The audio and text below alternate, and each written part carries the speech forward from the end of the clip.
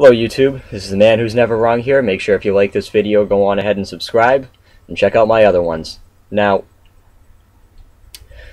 alright, there's been some controversy for not even just this presidency, but for a lot of presidencies in the past, about arming supposed, terrorist groups or rebel groups that turn out to be terrorists. You know, you've got Al-Qaeda in the 80s when they were fighting against the Soviets in Afghanistan. You've got today the Syrians, you know, the Contras, all that stuff.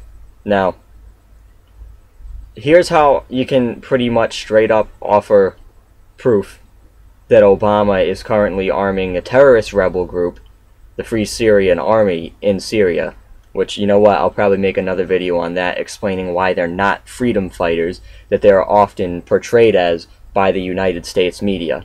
Now, look at their weapons. If you see them with an AK-47, an AK-74, any type of Kalashnikov rifle, this is an airsoft rifle, but for example, this type of a gun, again, this is an airsoft rifle, see, orange tip,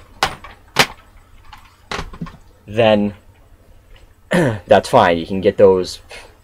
They're pretty much lined in the streets in the Middle East. But if you see them with one like this, again, airsoft rifle, an M4, or the longer version of the M16, those aren't so common in the Middle East. So where do you think they're getting them? You think they grow wings and fly over there? No. What the CIA is doing is they're setting up special groups that will go over there, and then they will sell the weapons to these terrorists. You want more proof? Remember how in Egypt, I want to say it was September 11th of this year? Funny enough, it's April 11th. I promise you I didn't plan that out. But in September 11th, I'm sorry, it was actually September, no, yeah, it was September 11th, when the Middle Eastern world was on fire and pretty much every United States embassy was getting attacked, most notably in Egypt and in Libya. And what does Obama do just a few months after that? This is old news, but I'm just saying it proves the point. He sells some F-16 fighters, the most advanced fighter jets in the world, and Abrams tanks. I'm sorry, doesn't sell them, the Abrams tanks, but he donates them simply because it was a part of some treaty deal. Well, I tell you what, if you sign a treaty with another country and they turn around and they attack your embassies, for me, I'm pretty sure that's enough to make that treaty null and void.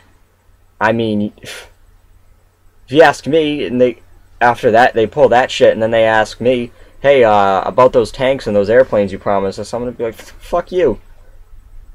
Oh, I can't understand the reasoning of any reason at all of giving them planes.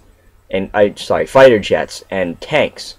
I mean, it's not like they're a key ally of ours. We need to appease them. We could live quite easily without them. It all probably has to do with oil. So, you know, again, you want proof Obama is arming these terrorist groups?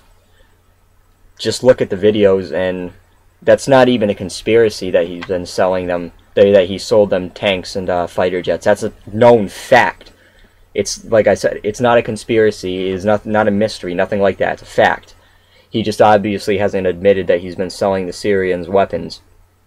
The Syrian Free Army weapons. But you know what? Like, there's no other way they're going to get M16s. They're only made in America. They're not made in England, Australia, France, Angola, Libya, nowhere. Just in the United States. And they especially know if they've got a rail system on them, like this one does. Well, this would be a rail system, again, not a real M4. But especially if they got a rail system on it, you know they didn't just buy it at some jihadist street vendor. So, again, if you like this video, go on ahead and subscribe. Check out my others. I'm uploading videos every day. Have a nice day.